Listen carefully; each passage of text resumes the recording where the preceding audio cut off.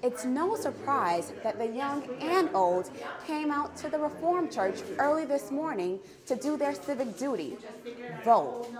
But volunteers at the Reformed Church say the number of parents who brought along their kids to the polls this year was surprising.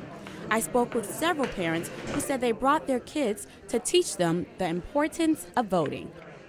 You know, I think it's important for them to learn as children that voting is a very important part of our society, and I want them to learn at an early age. Just from a young age, develop a good habit. You know, it's good habits to get out and vote and realize that it's important, and your vote does count, and they all add up. And it's the second when we stop doing that they don't add up, and then somebody gets their way, and it's not the people. Right now in social studies, she's learning all about the election. She learned about the different political parties, and I thought it would be a great experience for her to come out and see how to vote. The Reformed Church, located at 1228 Till Avenue in Syracuse, says they'll have the polls open until 9 o'clock tonight. So parents still have the opportunity to teach our future voters a thing or two.